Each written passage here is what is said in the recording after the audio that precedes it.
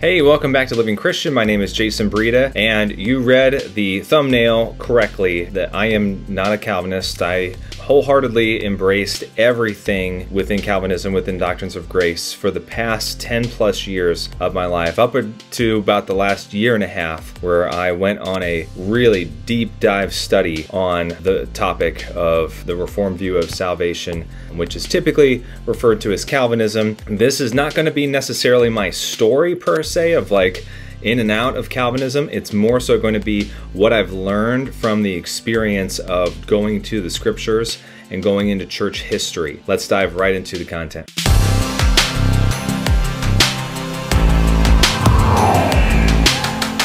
If you are new here, I want to let you know I'd love for you to subscribe to the channel. We typically focus on one of two things. One, either being biblical counseling. I'm an ACBC certified biblical counselor. Or the other thing that we focus on is just hermeneutics and Bible theology, biblical doctrine, and the emphasis is really just to encourage people to be good Bereans. If you like either of those things, I'd love for you to subscribe to the channel. All right, so before we dive in, I want to just share something that I think is just important, because obviously this is not a very big YouTube channel at this point in time. I think many of the people that are subscribed are people that know me, and people that know me from the church that I left, because it was a non-denominational church, but it was a church that did hold to the doctrines of grace, Calvinism, tulip, Reformed theology in that sense. I just want to really just say something in particular to you all that do watch this, is that I know we haven't had I've not had a chance to talk to every single person since we've left. So this is really my message to you, is just to let you know that I love you guys with all my heart, and that this was really hard for me to do this, because I left a whole host of people that I so greatly desired having continual regular fellowship with, and loved serving this body of believers. And so know that this is not any attack personally on any one of you. This is more so sharing from my heart what I see now from this journey I've been on, for the purpose of just diving into God's Word to learn His Word most effectively. And so so this whole thing is just sharing my opinion, and what I want to emphasize is that I am not here to be the Holy Spirit for you or anyone that watches this video. This is strictly my journey into going into the scriptures and seeing if the doctrines of grace lines up with what I see consistent in the Bible. And my journey ended with it has not, and it continues to prove that as I continue to dive in. I've not stopped. I've continued to go into the scriptures. For the sake of just doing this, I could not resist coming up with 5 different points for this video. We're only going to deal with one of these sections at a time. Today's video is only going to be focusing on point number 1, which is total inability, predestination, and election, and seeing that through the Augustinian lens. That in and of itself, I mean, I could take each of those individually and spend hours upon hours just explaining and really deep diving into all that I have wrestled with. But I know that I don't have the time for that, and I'm sure many of you don't have the time for that. This is really just what I've really tried to soak in. Okay, what is the most important things that I've walked away with? And I know my journey might look different than your journey if this is something that helps you in any way, shape, or form. If that's the case, great. If not, that's okay. My take is that, again, I just want to express what I have learned. And if it does help you, if the Lord does use it to help you, then by His grace, great. That's awesome. But just know that if you walk away from watching this video or the series of videos that I do on this matter, and you're convinced in your mind through your own workings of the scriptures that this isn't the truth, then you have to hold to what you truly believe the scriptures are communicating.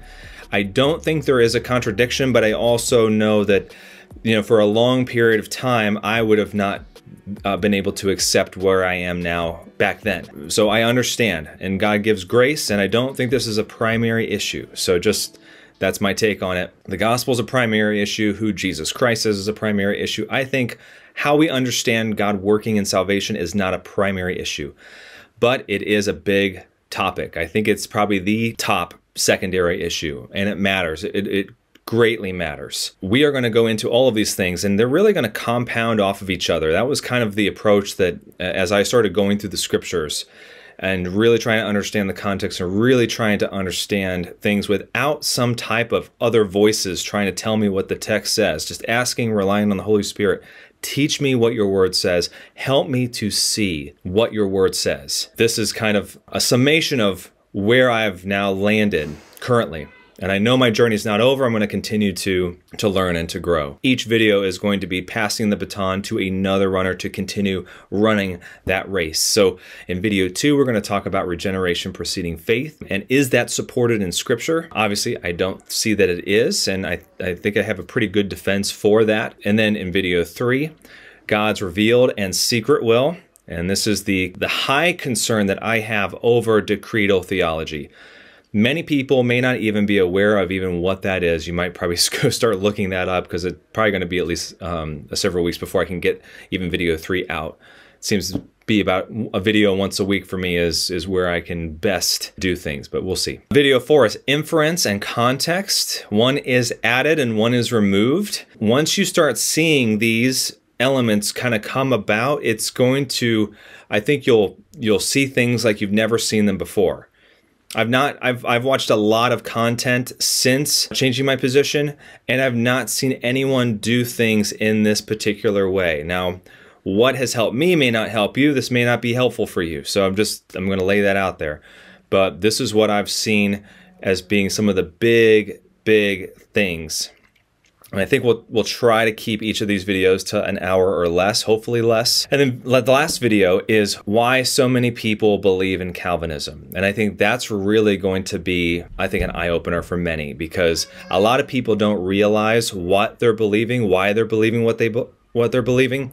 And really, it's an overall summary of how and why people do really hone in on the doctrines of grace, because I think not only the argumentation and the exegetical work that they present is very convincing, there's also a lot that we can, I don't want to spoil anything, there's just a lot that goes into doctrines of grace Calvinism that provides itself a phenomenal case for that this is the true way to interpret Scripture.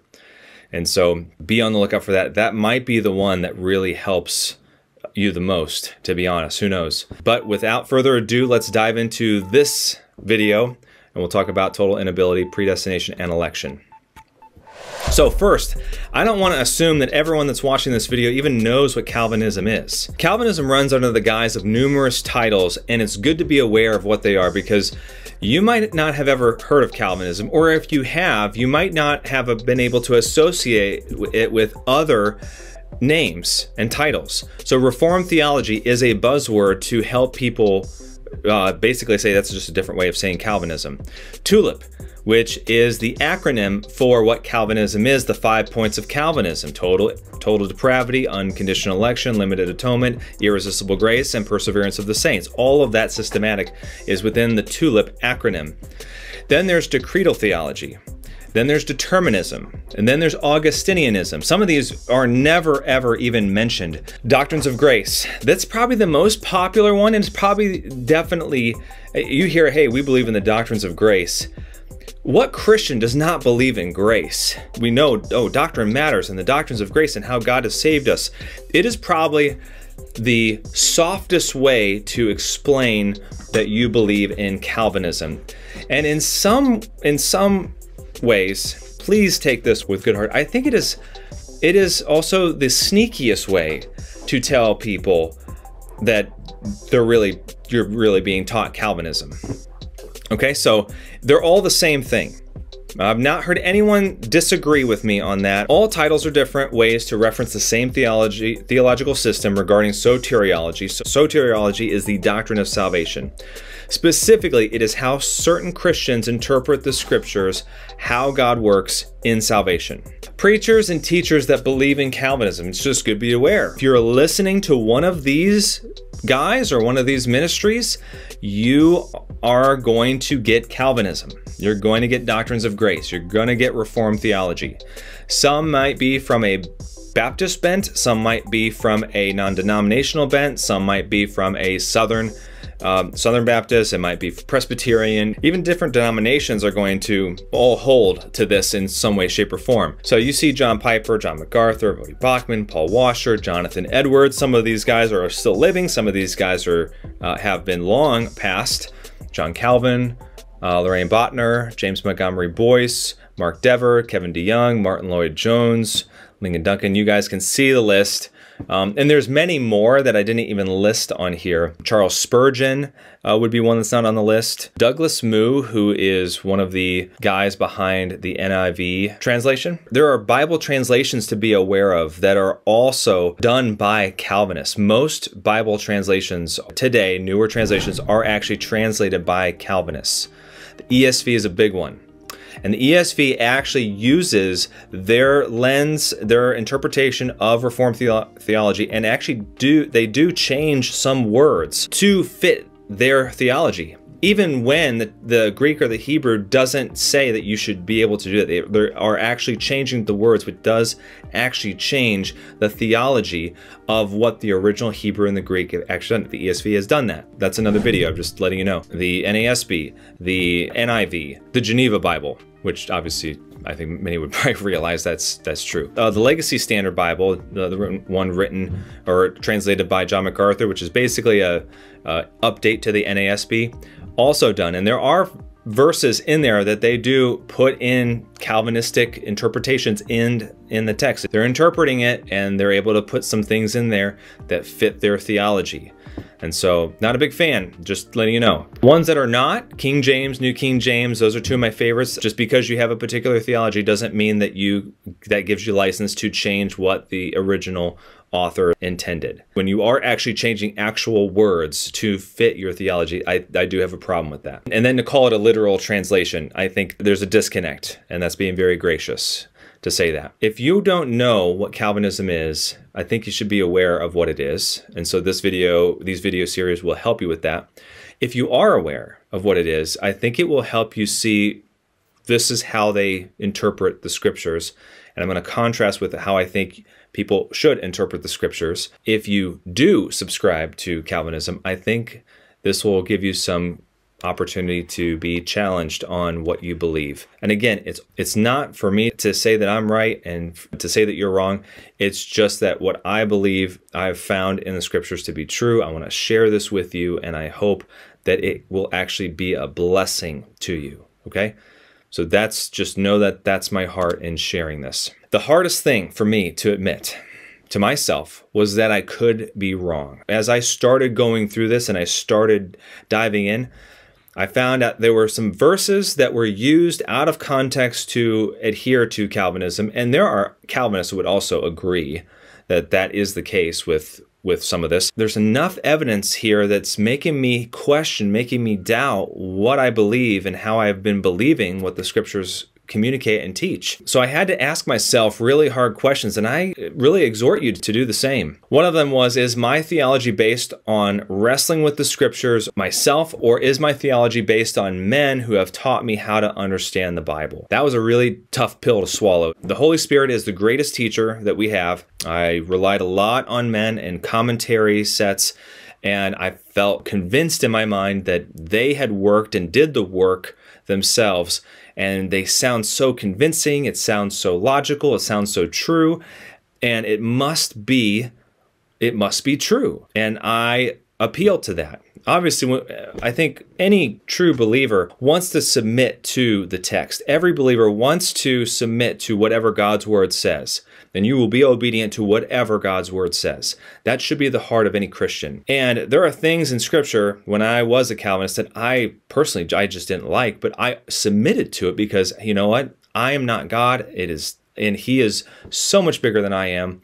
And I will worship Him because He is God. I am not. And if this is true, I'm going to embrace it wholeheartedly because it's the truth as I saw it to be in the text. So my question and my admonition to you is to ask, could you be wrong? Could you have been taught the Bible incorrectly? From a general standpoint, there's a very high probability of that, of both those answers being correct. Have you went to the scriptures yourself and wrestled through the text, eliminating your presuppositions and rely on the Holy Spirit to lead you to the truth. There are so many, and I don't have the stats right now, but I've seen the stats, and they're appalling.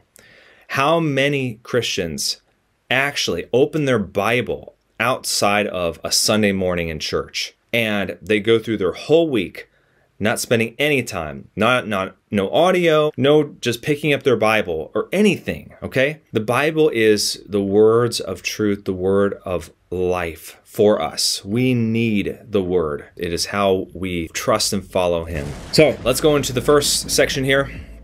Total inability, predestination, and election, the Augustinian lens of Scripture. And you've heard me say this several times already. You're probably like, what is Augustinian lens? I'm going to explain that. Is there a difference between depravity and total depravity? That's the first big question that you need to ask. Is there a difference between depravity and total depravity? And I'm going to define it here in the next point. What is depravity? Well, the Bible communicates depravity, wickedness, it's moral corruption. All humanity has been affected by sin. So yes, the Bible confirms this over and over again. I'll have some verses here in the next few slides. Total depravity, by definition, would mean someone is completely depraved to the very core and does nothing good at all. Now we know that that's not what the Calvinist believes when they talk about total depravity. In fact, I've not heard one Calvinist say that someone is as morally wicked as we possibly can be. Many Calvinists would say that humans are not totally depraved, right? As they could be due to God's common grace.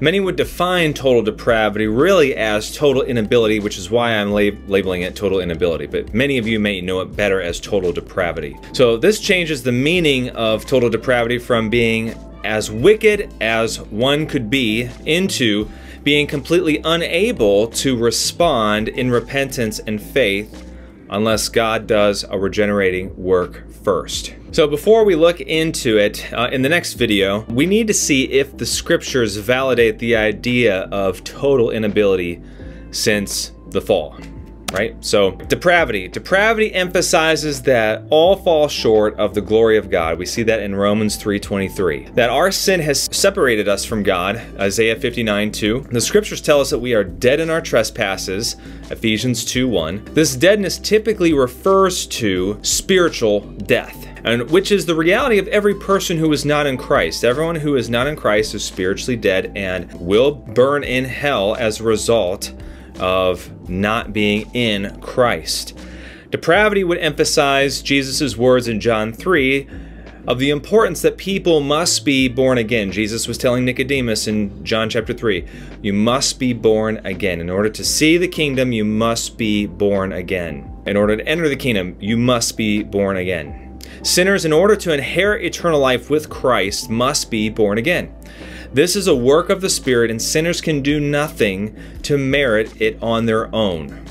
The fall back in Genesis 3 brought sin into the world, and everyone since Adam have all sinned. Everyone that's a Christian and faithful to the Word of God, Holy Scriptures, the Holy Bible, would affirm everything that I just said. Here's where total depravity adds something into this. It's also referenced as total inability, which is not only emphasized as all points in the biblical definition of depravity in what it conveys, which I just mentioned, but would also add that being spiritually dead also makes it impossible to believe, which means it makes it impossible for anyone to have faith. So in order to have faith in Christ, God must grant regeneration first, and then he grants the sinner faith to believe, and they are born again. So both views espouse the fact that sinners do not contribute to their salvation, but total inability adds the element of not even being able to believe. And that if you do believe by your own will, you are performing a work. That's what the Calvinists would say. They would say that if you believe out of your own free will, that is a work. And the scriptures talk very heavily about can't work towards salvation. Total inability would emphasize that there is a bondage of the will. This is what took place at the fall. That your will is never to believe the gospel, never to believe in Christ.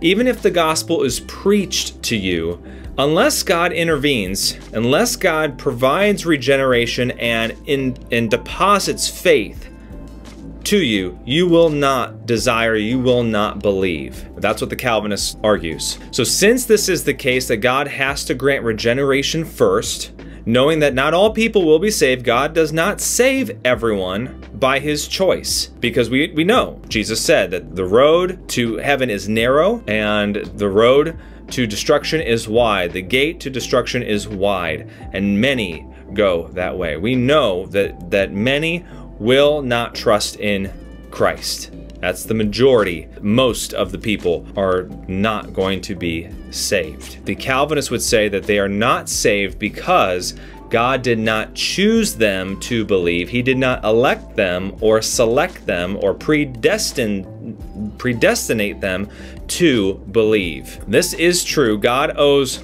no one any mercy. And this is a big argument that the Calvinists will make. God owes no one any mercy whatsoever. We are all deserving of death. We are all deserving of judgment. That's 100% true. But does the scriptures teach us that depravity and the fall brought about an inability to even believe or recognize that we are sinners? That's the big question that we need to ask, and that's the big question that I asked when I started wrestling through this. Does the Bible actually teach that the fall actually brought about the inability to believe and trust in God? So here are some total depravity go-to verses. These are probably the go-to verses that emphasize the doctrine of total depravity, which means that humans are completely unable to believe the gospel and believe on Jesus unless God grants them regeneration and faith to believe. Pause the video here. You can look at these references. They're all there for you to look up and explore. I'm not going to go through all of them. So the problem with total depravity, this is where I have some contentions. You don't have to look long in the scriptures after the fall to see the story of Cain and Abel. Many know that Cain became angry because God accepted Abel, his brother's sacrifice, and not his. You will notice that God did not deal with Cain as if Cain was totally depraved. This is a big key thing, and we get this right out of the gates in Genesis chapter 4, okay?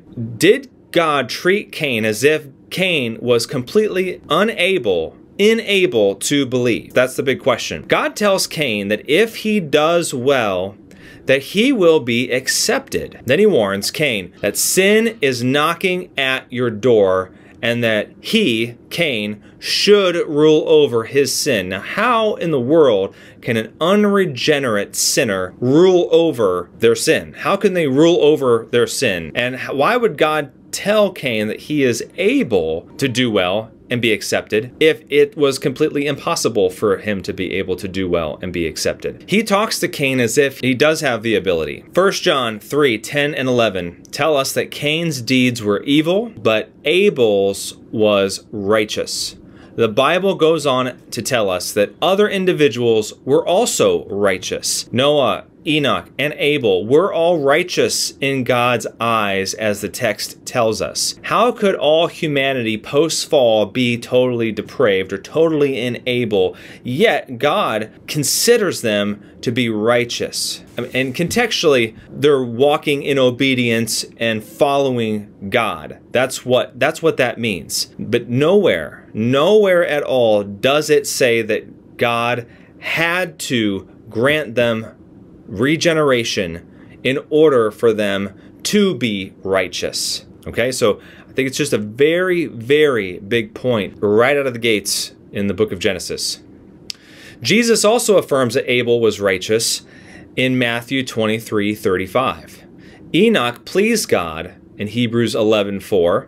Noah was a just man, walked with God, righteous in the sight of the Lord. Genesis 6:9, 7:1, Ezekiel 14:14, verse 20, Hebrews 11:7. And I just want you to see the pattern here that we go on. Abraham has integrity of heart, we see in Genesis 20. Faithful heart towards God in Nehemiah. A man of faith who obeyed and feared God in Genesis 22:12. Lot was a righteous man. Joseph, Genesis 39. Moses, Joshua, Caleb, Job, Phineas, David, Daniel, Hananiah, Josiah. And there are Old Testament and New Testament references to some of these men, all declared righteous before God, and it's amazing. Then you have some New Testament examples: Zacharias and Elizabeth, Simeon, John the Baptist, Joseph, the husband of Mary, Cornelius, the Gentile centurion in Acts 10. We're talking there is a whole host of people that were recognized by God as righteous. They were doing what was right in the sight of God. And God continually gives these examples of these people. Not that they had earned any righteousness of them, like they're not earning righteousness. It never ever says that they earned any righteousness. But because they did trust in the one true God, because they did, they were counted as righteous. They had the ability to trust in that, not because God granted it to them and only to them. The text never ever says that. Never says that. So these are big points that I think need to be emphasized. Now we get the Lazarus analogy problem. The Lazarus analogy. This is also a big thing for the Calvinist. So here's the problem with the Lazarus analogy. So first of all, the Calvinists will say they love to use this analogy in the Gospels where Lazarus is dead. They basically take Lazarus's physical death and they contrast it or parallel it to our spiritual deadness. They point out that just as Lazarus was physically dead in the grave until Jesus rose him to life, the very same is needed for spiritual life. Sinners are spiritually in the grave and have no ability to recognize that they are dead. It's a pretty convincing argument to say that. And there is so much in what I just said that I actually do agree with. Are humans spiritually dead prior to being saved? Yes, they are. But nowhere in Scripture does it use the example of Lazarus to speak about salvation. You can't use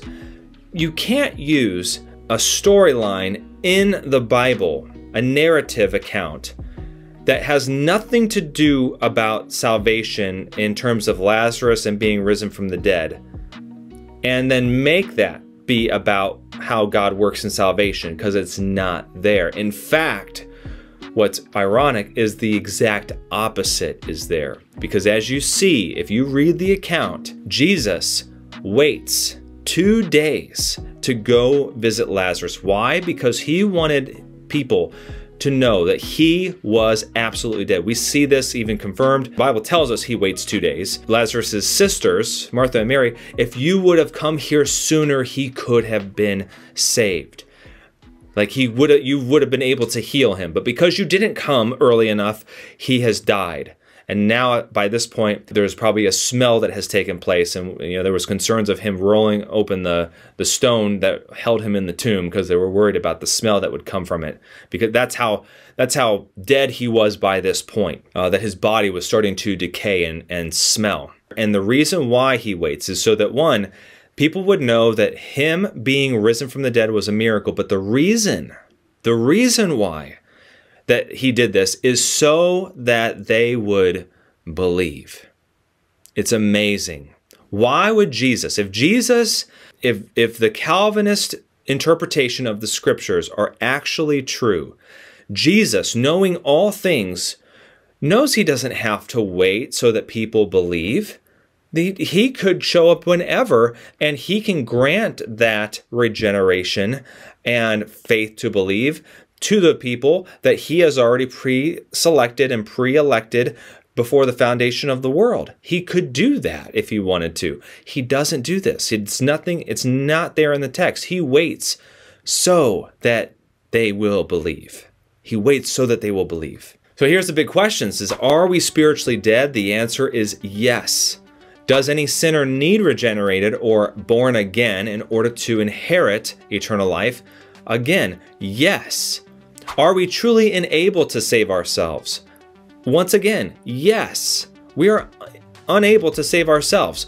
Does spiritually dead mean that we cannot believe? And what I have read in the scriptures affirms that no, that is not the case. The scriptures never say that we are unable to believe. Never, ever, ever does it say that we are unable to believe. There are countless verses that say actually that we can believe. Now here's the big question. Is faith a work? And the answer, again, is no, it's not. The New Testament continually expresses that faith is the opposite of works. That's what it says on a just continual basis. Look at Romans 4 and 5, just to emphasize a particular text. Look at Ephesians 2. Faith is the opposite of works. No, what I want to emphasize is that God's word, the gospel, is sufficient to save.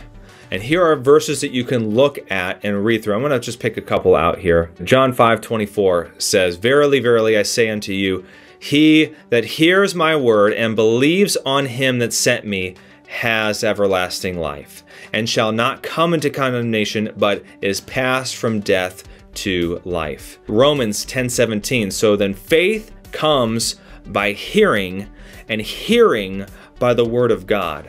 If you look at all of Romans 10, especially starting in verses 8 and 9 and 10 and 11, there's this emphasis that there needs to be a preacher, there needs to be those to send the message of the gospel. How will people know if there's not a preacher? How will they know if that preacher doesn't proclaim the gospel? And then they hear it. Faith comes by hearing the word. Hear it and you believe it and you confess with your mouth that Jesus is the Lord and you believe in your heart that he raised him from the dead. You will be saved. The Bible affirms that faith is something that we can have. A verse that's not even on here is Romans 1:16. "For I am not ashamed of the gospel, because it," the gospel, "is the power of God unto salvation to everyone who believes, to the Jew first, and also to the Greek," or the Gentile, is what that means. I am affirmed that the Word of God and the gospel message is the means in which God has ordained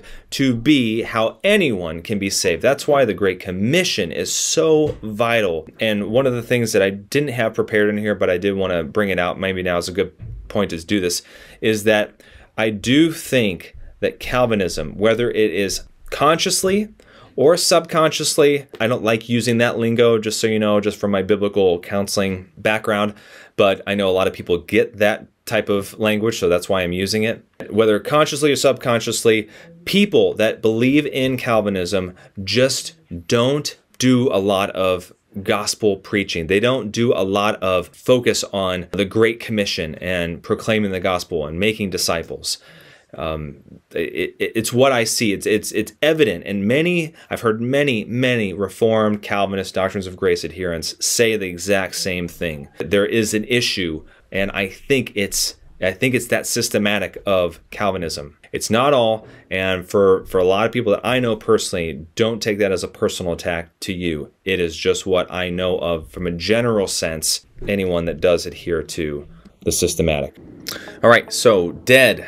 Does dead mean unable to believe? This is the Augustinian lens of Scripture.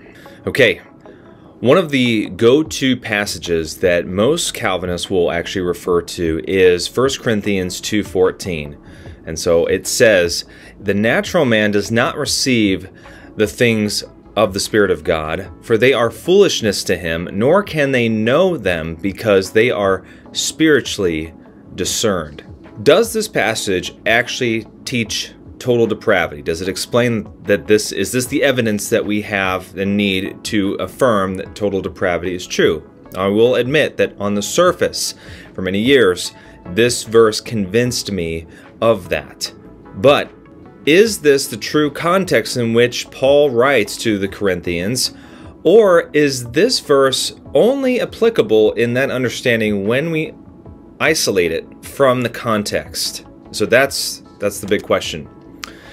So there are two big problems with the Calvinist interpretation of 1 Corinthians 2:14. In order for it to be the case that Paul is making that total depravity is true because of this verse as it's interpreted by the Calvinists, you have to infer that onto the text and isolate that scripture by itself. Because nowhere else in the context does this verse make sense to that end. Because too, contextually, what Paul is communicating in 1 Corinthians 2:14 is this.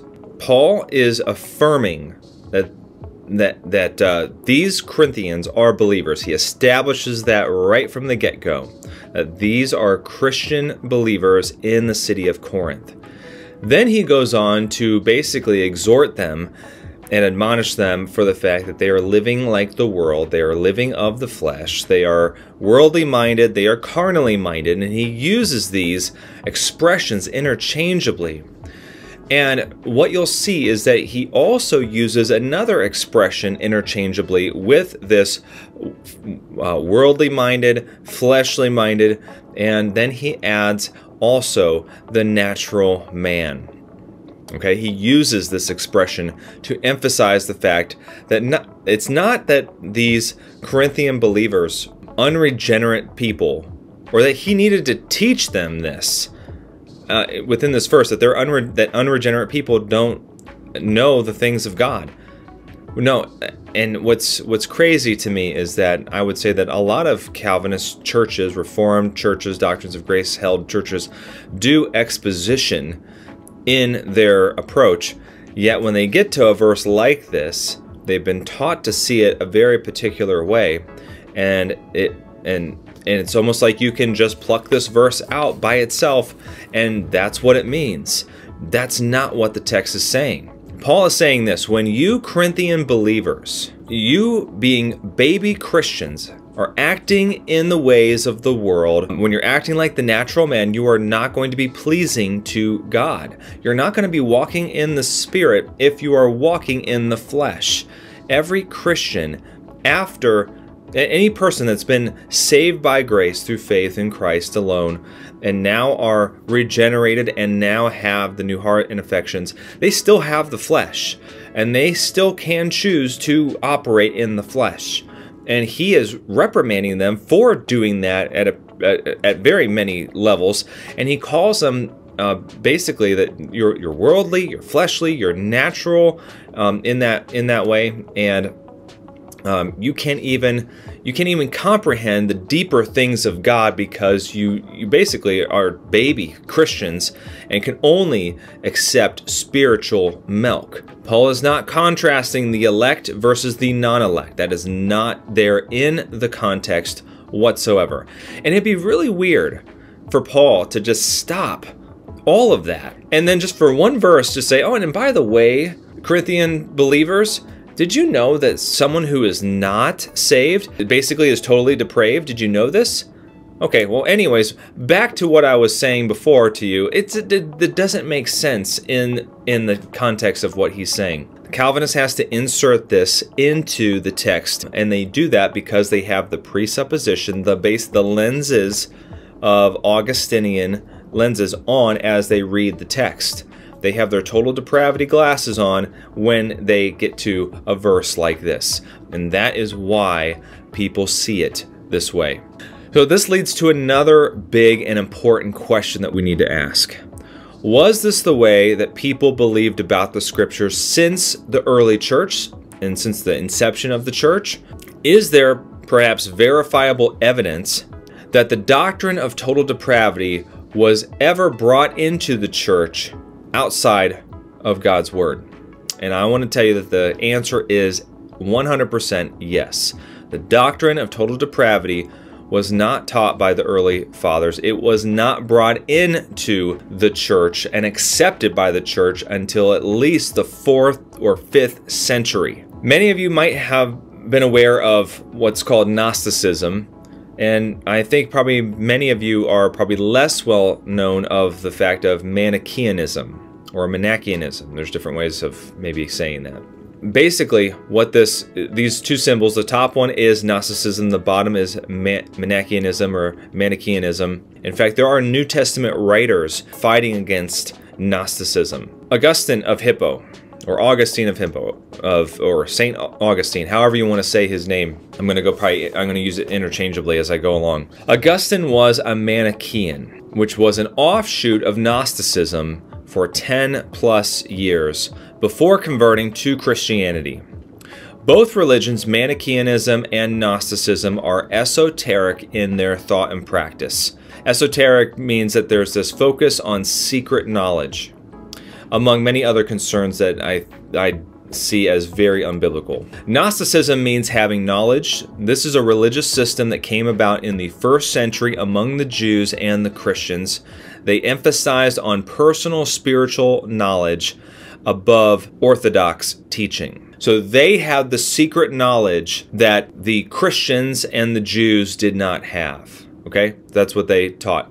The belief system, again, is esoteric and mystical, focusing on anything that is material is corrupt, and anything that is spiritual is good. Anything that is material is considered to be depraved, and anything that is spiritual is considered to be good or divine. This is a hidden divinity and principal element of salvation to be directly hidden. The focus is less on sin and repentance and more on enlightenment. So they were very kind of heady, if you will. There was this secret knowledge that you could have of understanding who God is and how He works in salvation. And they believed that people, as they are, because we're material beings, we are completely corrupted and there's nothing good in us. No one even has the ability to believe in God in and of themselves. They believed that God had to basically elect them to salvation in order to believe. And God only does that to a secret group of people. Does this sound a lot like Calvinism? Because if it does, I'm going to tell you, yes, it very much does. Now, Manichaeanism came a little bit later, developed in the 3rd century through the prophet Mani. As an offshoot of Gnosticism, Manichaeanism focused on the struggle between the spiritual good and the world of light against the evil material world of darkness. Mani's teachings was intended to combine, succeed, and surpass Christianity, Buddhism, Hellenistic and Rabbinic Judaism, and Gnosticism. This system thrived between the 3rd and the 7th century. Mani declared to be an apostle of Jesus Christ, and there's so much more that we could go into just on this. Augustine of Hippo is well known by many historians, as well as his own testimony to be found in his writings, admitting to that prior to his conversion of Christianity, he was a leader in the Manichaean religion for nearly 10 years. Augustine established the following conclusions found in the church today. So these are the things that he is attested to basically bringing into the church. Original sin, the Augustinian view of predestination, which we're going to go into next, the gift of perseverance, the absence of good, sacramental character, amillennialism, divine illumination, and actually quite a bit more. Augustine changed his view on Christianity numerous times, changing his stance on soteriology at least 3 times. There is much to respect about Augustine, especially his view on preaching and his devout dedication to preaching nearly 10,000 sermons in his lifetime. He was adamant and fervent and had a lot of zeal, a lot of things that I wish a lot of pastors nowadays actually had for the gospel that way. He upholded Scripture he esteemed it very highly. All of those things are great things that I want to pay homage to him for and hold him in high respect for that. Every pastor, every preacher needs to do the exact same. He believed it was his job to interpret the Bible. Augustine used the concepts of material as evil from Manichaeanism and Gnosticism and aspects of Stoicism into his concepts of original sin and developed what we now know as total depravity. Augustine first converted to Christianity. He didn't believe this. He actually believed in free will. Is best known as for the first 4 centuries of the church is what was taught. However, but it was over a debate with Pelagius that he shifted to this type of thought and interpretation. When Augustine converted to Christianity, he believed that God's grace is what saves a person, but held to human responsibility and a person's ability to respond to the gospel by faith. Pelagius, believing that man was good by nature, could choose God because of free will. Pelagius then set up this false premise against Augustine, stating that they believed the same thing because they both start with faith and free will. hey, Augustine, you believe in free will, just like I believe in free will. I believe humans are born good, and you believe humans are born corrupt. There's an inherited guilt, and there's a sin nature right from the start. And so because you believe that people start off corrupt and sinful, and I believe that people start off good, how can you hold to a free will position? How can anything bad believe something that is good, that is Jesus Christ in the gospel? And so this is, he conflated an argument that brought Augustine back to his Manichaeanism roots, which is stemmed in Gnosticism and believing that material is bad, spiritual is good. Anyone that is corrupt, anyone that is depraved, cannot choose anything that is good. Then something came about with infant baptism, and there's a whole story here. I don't know if I'm going to get into it. I'll try to summarize it very, very quickly, but something that I would encourage you to look into. Augustine believed in infant baptism. He believed that it was necessary for the inherited guilt from the parents to be washed away from their parents. But basically, he figured out that that's not going to ultimately save someone, because as they got older, they started living like the devil, and as a result, they're not showing any fruit that they've been saved. So there must be a conversion that takes place. And because man is corrupt, and because material is depraved, anything that is bad and corrupt and depraved cannot choose God. And because inherited guilt and the baptism of that doesn't wash away the sins, God has to do a regenerating work to help someone come to faith. Because, again, material bad, spiritual good, that must mean that God is the one who brings people to salvation. But God doesn't bring everybody to salvation.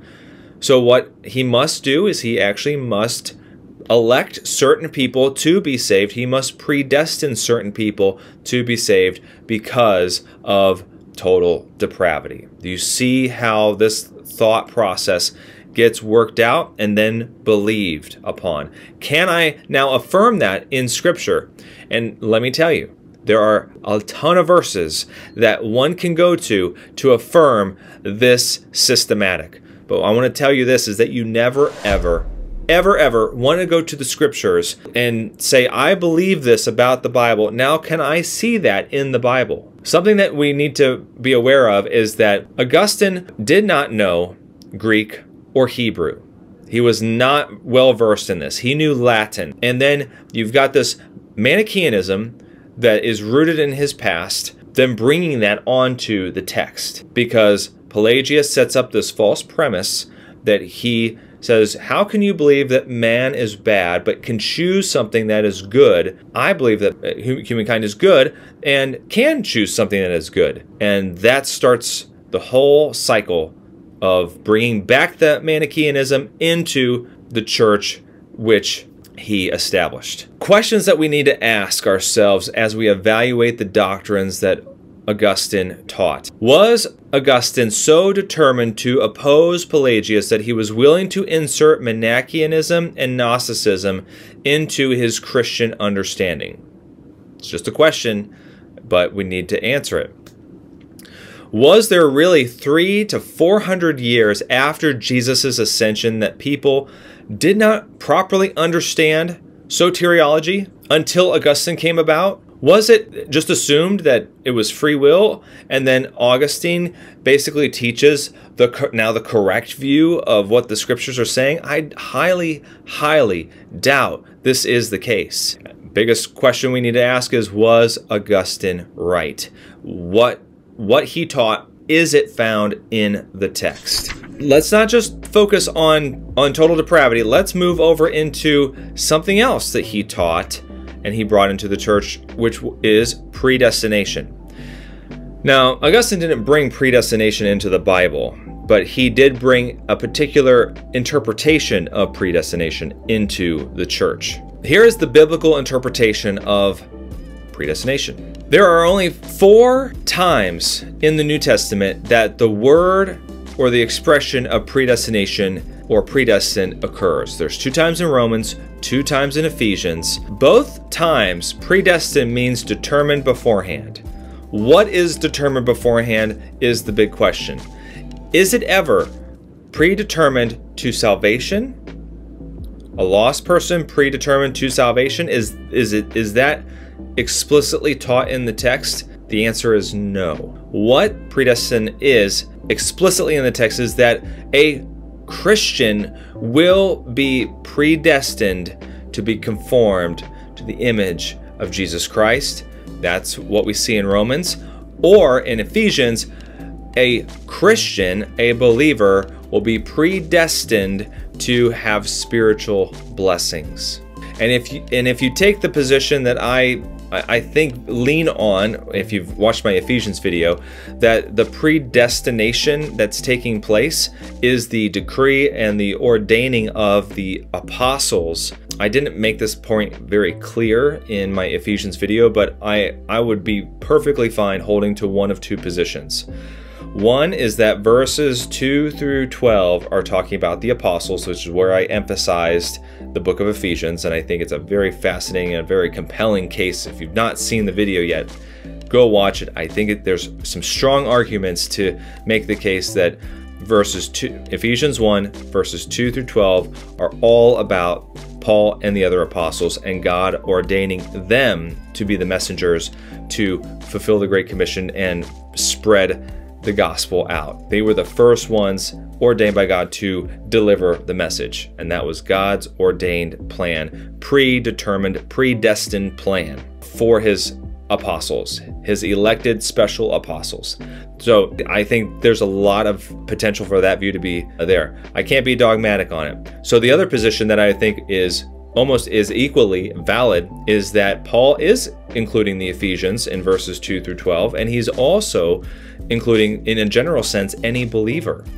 But the point is that if you take this, then the emphasis really is not on before the foundation of the world, as verse 4 talks about in Ephesians. It's more so in Christ. Paul is writing to the Ephesian believers that they are in Christ, and because they are in Christ, God has predestined all believers to have spiritual blessings. And there's a spiritual blessing. Salvation is a spiritual blessing. Obviously, glorification is a spiritual blessing. It doesn't really specify what the spiritual blessings ultimately are for them that way, other than the fact that there will be some. I think either position are going to be valid positions, but what is clear, and I think is very clear, in Ephesians 1, it's not talking about God electing certain people to salvation. You have to put on the predestination lenses of Augustinian lenses into the text. You have to do that. And again, if you subscribe to total depravity as interpreted by John Calvin, Augustine of Hippo, then yes, you will read Ephesians 1 like that. You will read Romans 9 like that. That's what you're gonna do, right? Here is the Augustinian predestination interpretation. Augustine originally believed that in the biblical definition of predestination, however, but his false previous religious affiliations and philosophies crept back in as a result of believing several wrong presuppositions. The first error is that all babies born after Adam had inherited guilt that needed removed through infant baptism. Tell me where in the scriptures it communicates that anybody has inherited guilt. In fact, the scriptures communicate a lot in the Old Testament that every person is guilty on account of their own sin, not because of the sin that has been inherited to them. So inherited guilt, I believe, is a man-made doctrine from Augustine. The place where you would believe that inherited guilt would be clear would be right at the fall. I mean, that would be the most obvious point. God is laying out the curses that are going to be the result of your sin. Here they are, and he lays it out there. Nowhere does he say that there's inherited guilt. Contrasting his Manichaeism philosophy of material bad and spiritual good, thus resulting in all humans being totally unable to respond to anything good, even the gospel message, he came up with the theology that God must predestine people to salvation. He also deduced that not all are saved, so only the elect are saved. And there's plenty of passages in Scripture that communicate that not all will be saved. A Christian should not believe in universalism. Historians, and even Calvinist ones, also admit that Augustine was the inventor of this new understanding of predestination, and yet they still actually believe that he is correct. they on one hand affirm that he brought it into the church and created this interpretation and acknowledge that he is the one who brought this interpretation in, and they still believe it. I mean, that's just kind of mind-blowing to me, that you think that the apostles didn't bring about the correct understanding, and that for 400 plus years, everyone else had it wrong until Augustine came along. It just doesn't make any sense. And here's something that I think is concerning as well, is that many seminaries across the world use a particular book called Historical Theology, written by Alistair E. McGrath, in which he also admits the following. On page 36 of this book, McGrath states, Augustine developed a doctrine of predestination. The term predestination refers to God's original and eternal decision to save some and not others. And I can't help but think that most of these young men that are going into the ministry and getting taught the Bible through seminaries and Bible colleges and so on, that when they sit in a class and they now see that this is what predestination means, the impressionable minds, all they want to do is they want to serve God, they want to go proclaim the gospel and teach me the Bible so that I can go help other people trust and love Jesus. And now you're telling me that this is what predestination means. So anytime I come across predestination in the Bible, this is what the interpretation is. Tell me that that is not going to make an impact on certain men that are going to be prepared for ministry.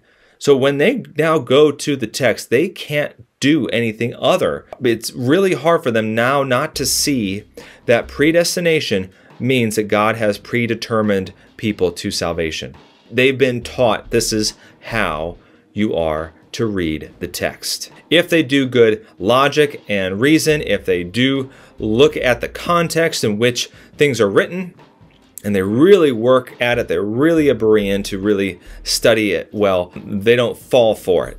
But those that just are sponges that want to learn and just trust the people that are instructing them, those people that were instructed in probably the same way, believe it. And that's how it happens. On the contrary, though, biblical election does not place its understanding on individuals that are selected to salvation, but rather individuals selected to service. The apostles were predestined to be the vessels God used to carry out his gospel to the world. Yet even in God's choosing them, one fell away. Judas did, right? To understand Judas is to understand it one of two ways. Either God predestined Judas to betray Jesus and commit suicide, or Judas chose to do wrong because he wanted to do wrong. But it was his choice to do what he did. It wasn't God's choice to make him do what he did, right? Does that make sense? I'll have you do a little exercise. If you go to all of the passages in where the Bible communicates election, I want you to view it as service, elected to a service. Focus on that and tell me how much better the context actually is versus election to salvation, and if that's what the context really is. Here's John Calvin on predestination. By predestination, we mean the eternal decree of God, by which he determined with himself whatever he wished to happen with regard to every man. All are not created on equal terms, but some are preordained to eternal life, others to eternal damnation. And accordingly, as each has been created for one or other of these ends, we say that he has been predestined to life or to death. This is what also would be called double predestination, which John Calvin believed in, that God not only elects people to salvation and just doesn't pass over the others, he actually elects people to damnation as well.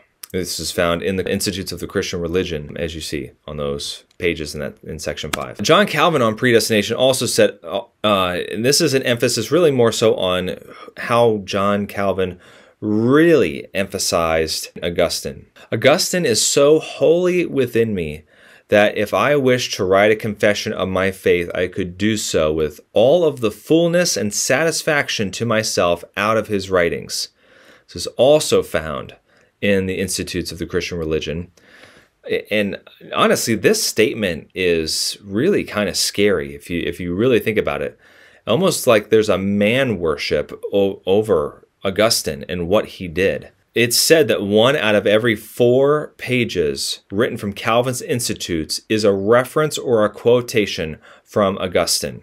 Calvin freely acknowledges that his authority was Augustine. And that's in chapter 22 of the Institutes in book 3.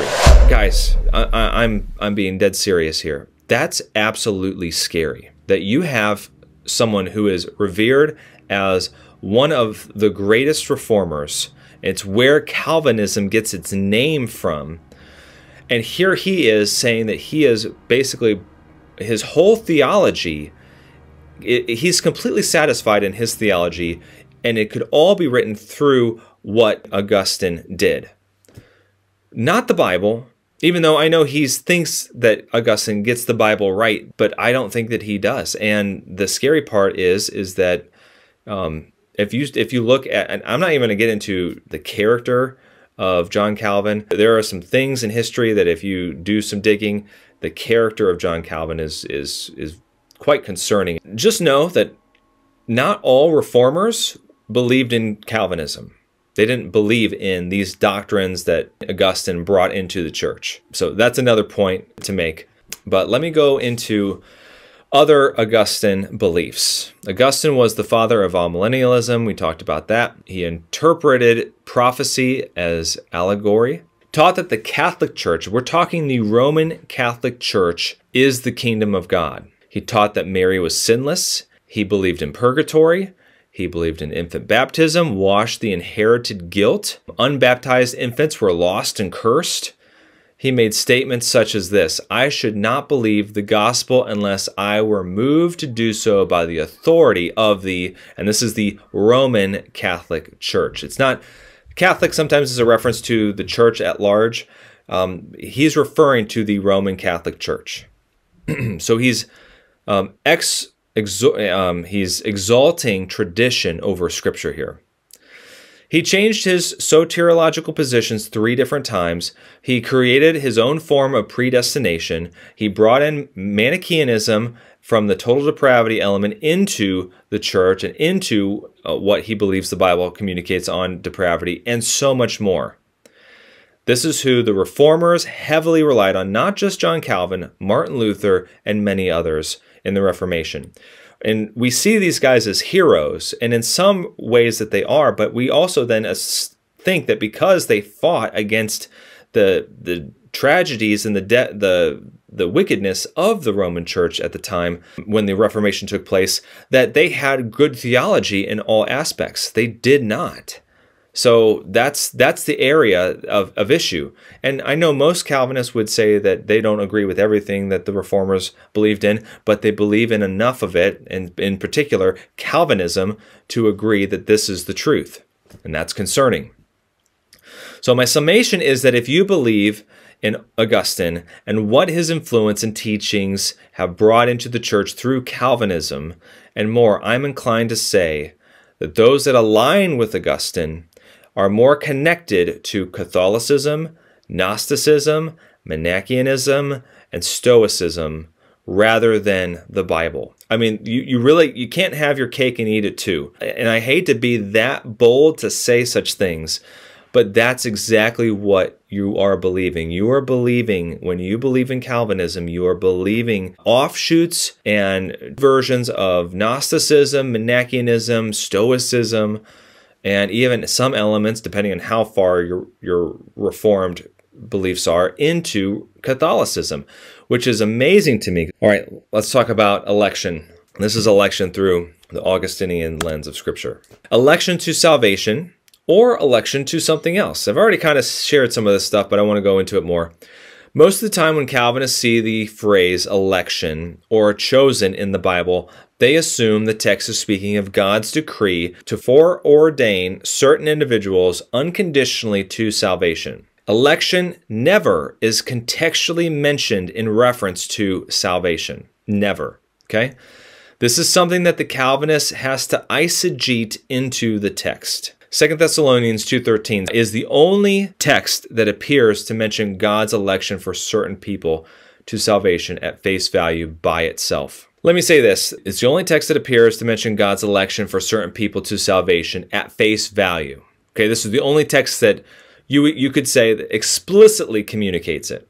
But we are bound to give thanks to God always for you, brethren, beloved by the Lord, because God from the beginning chose you for salvation through sanctification by the Spirit and belief in the truth. There it is. There's election.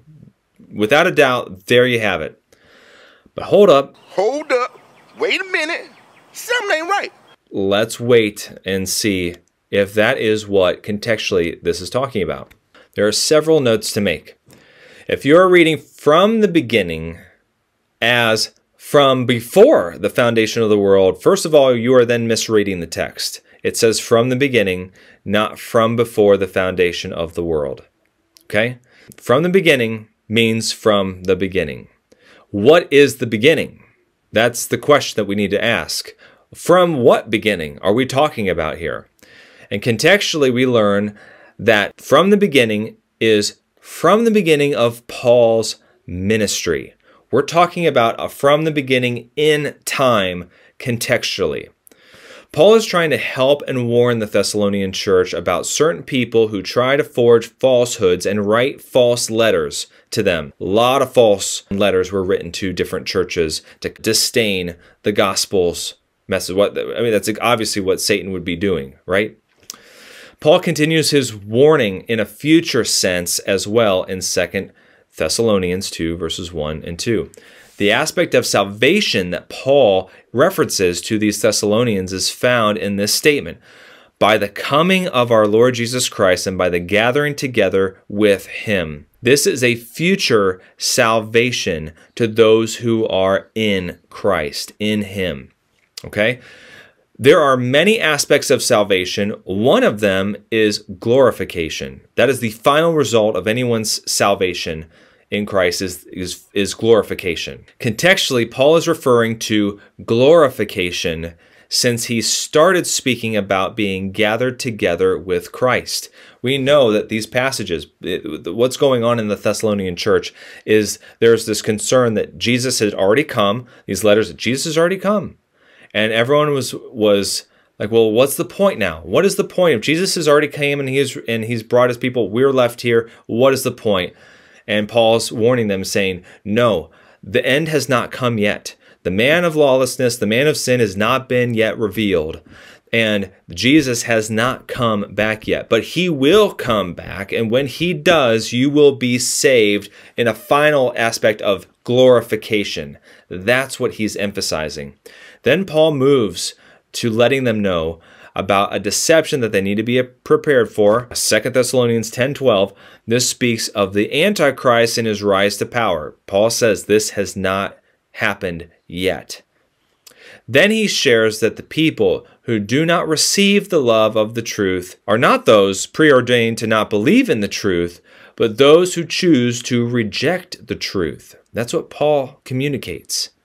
He doesn't say, hey, guess what? These people that are writing these letters and these people that are not listening to the truth, they were preordained to not believe the truth, as the Calvinists would interpret.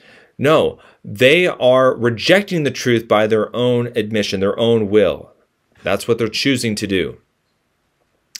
So if you download the PDF where there's a list every time the Bible uses the phrase election or chosen or chose, you will see something, I think, pretty astonishing. 10 out of 224 verses, less than 5% of all the verses that talk about election, chosen, chose, in Scripture are texts that could be conflated as Calvinist passages. Luke 18:7, John 15:16, John 15:19, Romans 8:33, Ephesians 1:4, 1 Thessalonians 1:4, Titus 1:1, 1 Peter 1:2, 1 Peter 2:9, and Revelation 17:14. Out of the 224 passages, do it yourself. Look at the PDF and tell me contextually that any other passage would be affirmation for God electing certain people to salvation other than those 10 verses I just brought up. And if you contextually go and examine those scriptures, you'll find that out of those 10, only 2 could actually mean that God ordains from eternity past. And that's Ephesians 1, verse 4, and 1 Thessalonians 1, verse 4. I've already covered Ephesians 1, 4 in my previous video. I shared a little bit already in this video about that matter. So I am convinced, and hopefully you are too, that that verse does not mean that. So then we only have one text to go to. Knowing, beloved brethren, your election by God. And there's several letters that kind of start this way. The election that Paul knows about is their specific service. We see this in verses 8 through 10. This is Paul communicating that these Thessalonian believers were chosen to spread the gospel in the area they are in. It says, "For from you the word of the Lord has sounded forth, not only in Macedonia and in Achaia, but also in every place. Your faith toward God has gone out, so that we do not need to say anything. For they themselves declare concerning us what manner of entry we had with you, and how you turned to God from idols to serve the living and true God, and to wait for his Son from heaven, whom he raised from the dead, even Jesus, who delivers us from the wrath to come." Nowhere in the text of Scripture contextually communicates Augustine's Gnostic, Manichaeism, election to salvation to save certain people from before the foundation of the world. It's not there. It's there if you put the lenses on and you believe in the systematic. You have to believe in total depravity. You won't get there. You won't get there if you don't believe in total depravity. You won't believe God elects people to salvation unless you believe in total depravity. Total depravity is a must. And it's really the domino that if you don't believe in total depravity, you're not going to believe in the other 5 points, most likely. Definitely the next 3. You might believe in perseverance of the saints to some element in terms of an eternal security aspect of things, but not in other words. And that's something else I didn't develop or put time into putting into this video, but Augustine also not only believed that infant baptism was necessary to wash away inherited guilt, there needed to be an election by God, but then he also actually believed that God had to give the gift of perseverance. So there is 3 different moments in a believer's life that God has to, like, one is an infant baptism, which that work of baptism washes away the inherited guilt. Then there is an election by God, predestined before the foundation of the world to save someone. But even then, Augustine didn't stop there. He actually believed, furthermore, God had to also grant another grace, which was the perseverance element, that God had to grant that to the believer. There are 3 different moments in a Christian's life that God is doing something. And he believed that one could be washed away of inherited guilt as a baby, infant baptism. He believed that God could ordain someone to salvation, but if God did not grant them that individual perseverance, then that person would not be saved. Here's my election analysis. Election in Scripture only means election to salvation if you are using the Augustinian lenses when you are going to the text. For any doctrines of grace pastor out there that is watching this and is having conviction or fear creep in from the result of maybe seeing something that you've never seen before, maybe you didn't even know this, some of the things that I've talked about today, my admonition to you is this, is do the right thing in God's eyes. And you know what that is. Do the right thing in God's eyes. Do not suppress further examination of this topic if you feel the Holy Spirit calling you to examine the text, to go back to the text, to affirm it. This is what your calling is to uphold the Scriptures, to rightly divide the word of truth. And if the Holy Spirit is knocking right now, telling you you need to go and examine it, do it. That's my admonition to you. Christian, believer, if that's happening to you, my admonition to you is to also go be a good Berean and search out the scriptures. I can't be the Holy Spirit for you. I'm only sharing that I am convinced that I believe the Holy Spirit led me to this, which is also something that I'm probably going to bring up in another video, is the element that if God does ordain and predestine all things, he has decreed all things, and so literally everything that happens is decreed and ordained by God, then God ordained me to be a Calvinist for 10 years, and then he ordained me to leave Calvinism. There are some Calvinists that actually believe that if you don't hold to the doctrines of grace, I've had them ask me the question, do you believe that people that don't hold to the doctrines of grace, do you believe that they're even Christian? My jaw almost hit the floor at this Sunday school when I heard someone say that. This is how much this Gnosticism and Manichaeism has crept in to the church through someone who is revered as, if you look at some of the, I've seen a lot of videos and historians talk about Augustine from Christian ones, they uphold him like he's this like high person, and it's because they hold to what he taught. They are a follower of Augustine, and I think John Calvin being another one of them. There's many things that they did that were good and good for the church and good for the people, but that doesn't mean that they had good theology in this specific area.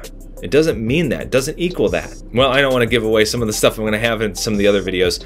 This video in and of itself may not have convinced you at all, and again, that's perfectly fine. My point here is to share what I have learned, and then to really just hopefully, if there is any pebble in your shoe that I have brought about from what I've shared so far, is that you can go be a good Berean and go search the scriptures and truly ask the tough questions. Am I correct in my interpretation? Are these people that I respect, great pastors, are they correct in their interpretation? Did Augustine bring these teachings into the church? Can you take those lenses off and actually look at the context and see if it lines up? If there is fear creeping in, let me just say this, is that it was scary for me when I started going through this and I started examining scripture upon scripture upon scripture. It was a compounding effect that took place, and eventually there was a curve that just basically tilted. It's like a seesaw that I was walking on, and I wasn't sure until that seesaw tipped over and there was enough evidence that I found that I felt like the Holy Spirit led me to then be convinced this is not the truth. This is not the correct interpretation of God's word. And that for me, it meant almost everything I had to walk away from. And I've worked through every text that the doctrines of grace, Tulip Calvinism, would adhere to. I've worked through every single one of them, and I can tell you contextually, none of it lines up. It only lines up if you put the lenses on. That's the only way that it lines up. If you submit to the systematic of Calvinism, you will get Calvinism. If you can take those lenses off, you will see that that's not what the text is saying. That's my admonition to you, is don't believe me, go to the word yourself and see if you see the same. Now, the next video that we're going to talk about is regeneration preceding faith. And we're going to cover many aspects to this element, and so you trust me, you don't want to miss this. The regeneration preceding faith argument, what comes first, the chicken or the egg? Does regeneration precede faith, or does faith precede regeneration? This was the element that convinced me initially, that got me going to the scriptures and got me in the word to figure out where is regeneration preceding faith found in the scriptures, because that is what the Calvinist believes. The Calvinist believes that God has to grant regeneration first so that they can be given saving faith, and that's the first thing that I went to in my search, and so I'm excited to share that with you. Don't approach the scriptures with the intent to be right. Don't do that. Approach the scriptures with the intent to see the text right through God's authorial intent. Because if you go to the text to prove Calvinism, you're going to prove it. So So for my friends out there are sending me things and that they want to share these things with me, and if you go to any text, if you go to any Bible pastor that already holds to Calvinism, you're going to get Calvinism. I've heard every argument under the sun. I have studied soteriology. This is not to be, me on a high horse in any way, shape, or form, but soteriology I have spent more time on than any other matter. I've been watching debates for years upon years, just out of just general interest and just wanting to just know what the positions are. And yeah, it's just been one of those things for me. And I think it matters. It really does matter. Go instead to the text. Ask the hard questions. Really question the systematic of Calvinism. Question your presuppositions. Question these things. Don't expect quick convincing of either position. Chew on it and ask the Holy Spirit to help lead and guide you. I don't think we give the Holy Spirit enough credit. We have to go to commentaries. We have to listen to sermons by John MacArthur. We have to do those things because who are we? Like, we don't get it. We can't do it. What we're saying in that way is the Holy Spirit can't teach me the word. That's what we're saying when we're saying that we have to run to commentaries and other people to learn what the text says. In some sense, it's a spiritual laziness, and time and distractions is not an excuse. It might take some people, might take you longer to work through a text than other people. Other people might have more time on their hands than you, and you might be a busy season of life, but that's no excuse. No excuse to not be in the Word and to really ask the Holy Spirit to help you understand it. That's my call to you, is that you would just go be faithful Bereans. We need a church here in America of people that are in their Word, in the Bible, and growing in holiness and growing in faithfulness as a result of it, and then going out and preaching the gospel to a very lost and dying world. Because the time is near, I believe, and we need to stand strong in the faith and to persevere and to go proclaim the gospel. I hope this video has been a blessing to you. I hope that it has not been offensive in any way. It was not my intent. It is something that I am passionate about, but I hope you know that my intent is not to offend. It's not to make you upset. It's just to encourage you to go back to the scriptures and to look through it, ask the Holy Spirit to help you with it. That's my prayer for you. I look forward to seeing you guys in the next video. If you like this video or you want to hear more, please subscribe, and there's a bell notification that if you click on it, YouTube will actually notify you when I post new content. And if you like the video and you comment on the video, which I hope you do, that helps the YouTube algorithm push this out to more people. Again, this might not be your cup of tea. I do also do biblical counseling stuff. I already have some things on communication and fear and anxiety and some other elements of how to do biblical counseling. So if you don't like this aspect of the channel, hopefully you like that aspect of the channel, and I look forward to getting back into that here in the near future. I pray you guys are well. Thank you so much for watching. God bless. Take care, and go be faithful Bereans.